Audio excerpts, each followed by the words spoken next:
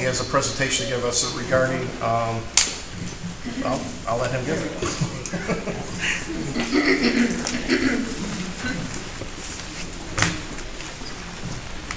Thank you. Mr. Chairman, board members, members of the public, good evening. I'm Mike Tauler, Internet Freedom for McHenry County's Regional Community Advocate for the McHenry Township area. Internet Freedom for McHenry County is a volunteer community interest group Dave Katowski created almost a year ago. I don't get paid for this, and neither do any of the rest of our volunteers. We saw a need in our community, so this organization is trying to address that need. We lack critical infrastructure for today's needs and tomorrow's. McHenry County is already lagging behind the digital age. We pay too much for internet access, and we don't get much for it. Our schools, governments, residents, and businesses pay way too much for what we get. Many of our residents don't even have broadband internet services. So what do we do about it? I believe that what is currently happening in other communities and what has happened 100 years ago can help find us a real solution.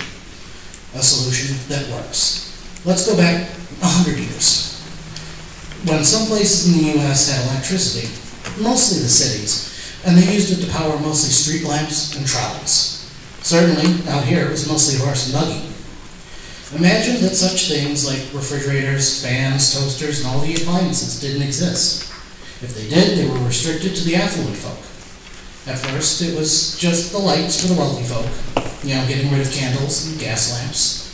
And the introduction of lights into wealthier homes proved to be a wedge, a segue, for appliance makers to start electrifying all kinds of things: fans, toasters, irons, vacuum cleaners, you name it. Electricity use soared because of this. It created a need for additional capacity and the business case for building it. However, it never reached rural communities because it wasn't considered profitable. Now, building on that foundation, let's talk about our current situation, here and now with internet. Unlike just a few years ago, children and adults are now required to submit their homework online, and many assignments require an internet connection. I know this because my day job as an IT engineer, we work with a number of schools, and every single one of them have the goal of becoming one-to-one, meaning every child has a computer. Our schools are handing out portable computers for children to complete the assignments, but it's only possible when they have internet access. Some of these kids are forced to go to McDonald's or other public places like Starbucks to do their homework because it's the only place they can go. School isn't open all the time, libraries aren't open at 24 hours, and even some of these facilities don't have great internet connections themselves. Did you know that some 50% of children were not able to complete homework assignments because they didn't have internet access or a computer in their house? This thing that I'm referring to is commonly known as the homework gap. Those who have resources to do their homework and those that do not. This is part of the greater picture of the digital divide for all of us. This lack of cheap, high-speed, reliable internet service and fiber optic internet gives our kids a real handicap that's felt through all of our lives. Not having the proper infrastructure, which fiber optics is, stops people from moving here. It makes it harder for people to sell their homes, stops companies from investing, and stops many things from happening. And it only adds to the accumulating opportunity costs and ineffectiveness for our community. With the creation and expansion of a community fiber optic network, McHenry County, including McHenry Township, will address many goals, including economic development, communication, and education. So what kind of internet service options do we have here in McHenry Township? Comcast, AT&T, and Frontier. Comcast offers high speeds in this area, in the gigabit range.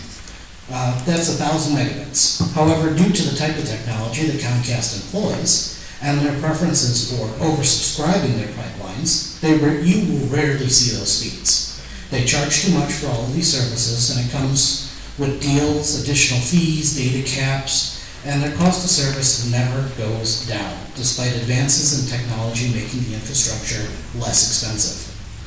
AT&T, through most of this township, provides only DSL. This technology is at best obsolescent and at worst archaic. DSL speeds range from 14 megabits on the low end to 20 megabits on the high end, with most areas rarely ever seeing that high end. AT&T does have some fiber capable of gigabit in this county, but it's mostly in the new construction areas, and there are no known plans to expand this to the existing homes. Then there's Frontier. Frontier as well offers DSL, as which I've stated already, is long out of date, and doesn't even offer the threshold of 25 megabits or more to be considered broadband by the FCC. Frontier is not going to be upgrading their network from DSL to fiber optics because they're heading for some serious financial troubles. They're losing customers hand over fist, and it's only going to get worse for them. At this point, we can probably expect to see Frontier head into bankruptcy and get bought out, and that usually means less choice for us, the consumers. We are aware that villages in this county try to encourage more competition and investment by reaching out to such companies as Time Warner, which is now owned by Charter, Frontier, Comcast, and more. From what we heard, none of them were interested in investing. When the private sector isn't willing to invest and is not willing to expand, even when it's profitable to do so, and you've begged them to do it, what exactly do we have left to do? What else can we do? Because at the federal level and the state level, we've given these companies billions and billions of debt, deregulation, tax incentives, tax breaks, or promised great future with fiber optics everywhere, but they've not delivered. And every day they fight us on delivering and asking for more. There are hundreds of communities that have faced and are facing this exact situation across the country, large and small, rural, non-rural, Republicans, Democrats alike, are seeing the failure of the private sector to provide us cheap, high-speed, reliable, and universal access of the internet to everyone. The only way these communities have been able to solve this problem was to build their own fiber optic network. If you're going to spend taxpayer money, you might as well own the pipes. Such communities include Rock Falls, Illinois, Highland, Illinois, Champaign-Urbana, Longmont, Colorado, Fort Collins, Colorado, Chattanooga, Tennessee, Williamson, North Carolina, and even Linden Township in Michigan. There are hundreds more like this. Our problems are similar to almost everyone, everywhere. For example, in City Rock Falls, just outside Dixon, along Interstate 88, they decided to build out a community fiber network just last year. Rock Falls is a city of a population of about 9,500, and it occupies about 3.88 square miles. Consists of 4,100 homes, and this fiber optic network is being built at no cost to the taxpayers by utilizing revenue bonds, which is being paid for with the revenues from the network. They're served by Comcast, but much like here, Comcast was offering a subpar, expensive service. They decided to take the destiny into their own hands and improve things by rolling out a fiber optic network to all their businesses, and to do an organic growth method with the residents called fiber hoods, and only build out when demand was sufficient. Rock Falls is doing this as a way to reduce risk to the taxpayers. But the downside is they only build out when the demand is enough, and in the end, when demand is enough, but in the end, it gives residents more options and better connectivity for their businesses and more. Another community that decided to invest in community fiber optic networks is Linden Township in Michigan. Linden Township is located north of Interstate 94. Michigan Route 52 goes right through it. It's located 30 minutes northwest of Ann Arbor. It's smack in the middle of the Waterloo State recreation area. Linden Township is your typical size township, about 35 square miles, population is about 2,700 citizens, and consists of 960 households. Linden Township's issue was simply a lack of service for all their citizens. While there are pockets of charter, much like the township here, it's not universal and it's slow. They decided to solve their problem of building their own network by issuing a referendum, which passed and is being paid slowly with the general obligation bonds over 20 years, which averages out to about $21.95 per month per household. So nearly $200 to $300 every year per household. Linden Township is charging $44.95 a month for 100 megabits, whereas Comcast charges $110 for similar speeds here. For gigabit service, they're charging about $70 a month, compared to Comcast charging $140 here. This means for gigabit service with Linden Township, folks are saving nearly $70 a month or more over what we pay Comcast for the service, even after the tax increase. Roughly $840 a year. Multiply that over many times and you've got some serious money coming back into your economy. Need more examples? Farland, Ohio, a suburb of Akron. Population 7,400, occupies nearly 4.5 square miles, has roughly 3,200 households. They did a similar model to Rock Falls by rolling out fiber to everyone at no cost to the taxpayers by utilizing the same method of revenue bonds and an organic growth model. They started in 2015 and it took a number of years, but they were successful. And now they're offering internet to their neighbor, Akron. Fairlawn offers 300 megabits for $55 a month. Their gigabit service is only $75 a month. Their savings over Comcast and Frontier are shocking. So these communities decided to invest in fiber optics and give more choices. Great! What is fiber optics? What does it mean to me and why is it important? Remember in the beginning when I discussed how rural communities 100 years ago were left behind when it came to electricity because it wasn't profitable? Then and now, this is called demand-based growth. It was slow. The rural folks were never going to see electricity unless something was done. Finally, people complained loudly enough and the government intervened. Electric companies fought against it, but eventually it led to what's called the Rural Electrification Act of 1936. And that was the start of the electric grid we see today. By the 50s, half of the rural folks had electricity. It would have been until the 60s when most recovered. So finally it came, everything we see today. We cannot have the society today if it wasn't for mass electrification. Today electricity is plentiful, cheap, and universally everywhere in the U.S. It's also regulated. Without all that, our society would not be possible. As electricity was for the industrial age, fiber optics is for the information age, which is today. We don't sit around flipping circuit breakers trying to run for our entire house on 20 amps only.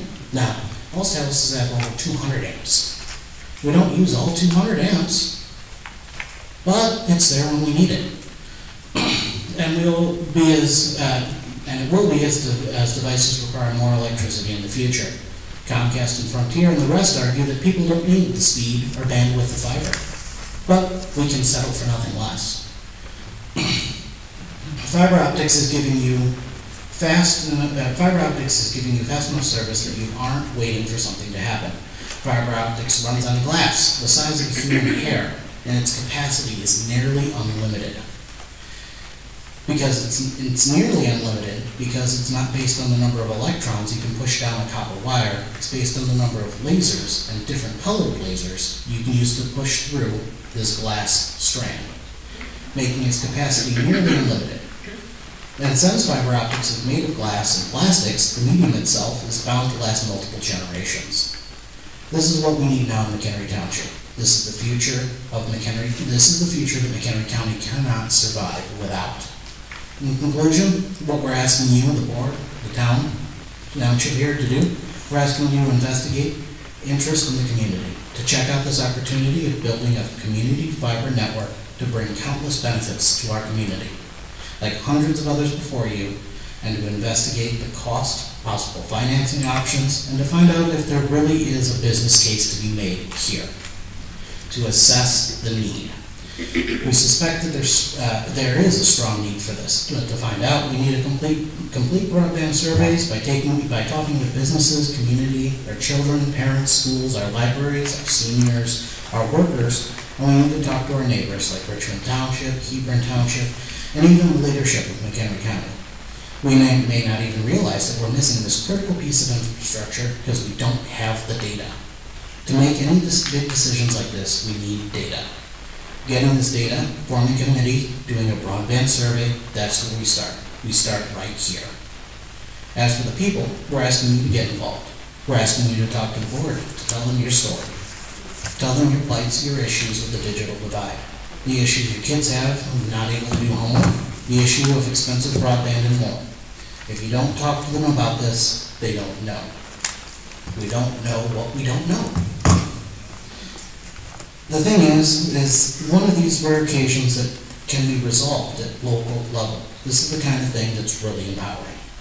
In the end, let's find a way to get all of us cheaper, faster internet. Thank you for your time. Is there any questions? Is there empowering legislation that, or do they need empowering legislation to do this? The question was, is there empowering legislation or do we need it? I don't believe there is any empowering legislation at the state level, but I don't believe that we really need it any, because we have had multiple townships and cities already in this state do this. Yes? I don't have a question on the statement. We moved here about 3 years ago from the city of Chicago. The rates went up and the speed went down. And fiber is not available. It's not available in most places. In fact, I only know of one area within McHenry Township. Actually, it's just outside of McHenry Township. And that's on Bull Valley Road in those new developments by Cunap, those townhomes. There's fiber there. It's right here at our door, and they won't bring it to us. Actually, I have fiber. I'm on the east side of the Statey Bay. I don't know if they went any further than that. We're very close to Lake County, but I have fiber at my door, but I don't know anyone else who does. And Yeah, the city of McHenry, they started laying fiber optic wire probably 17, 18 years ago, if not more. And it's all probably still there, and it's all probably still usable. It's just dark fiber.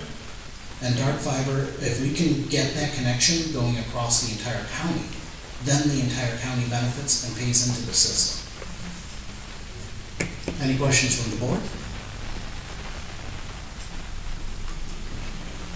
Okay. Oh, I think it was an interesting presentation. Thank you, Mr. Tauler. Thank you for the time.